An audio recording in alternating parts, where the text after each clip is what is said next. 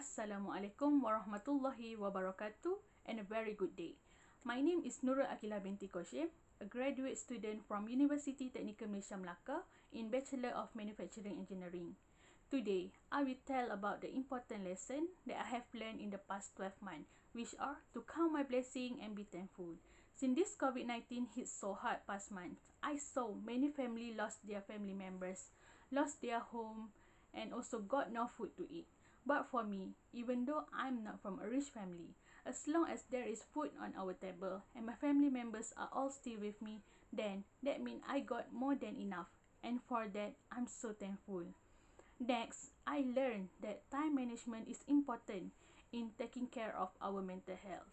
Due to this pandemic, everything need to be done online, including study. It's kinda hard to divide my time as a student and also as a daughter. Plus, online learning give you a lot of workload.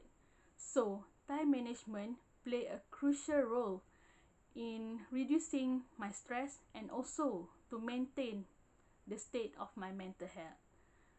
In an English proverb say, when life give you lemon, make a lemonade. That's all from me. Thank you.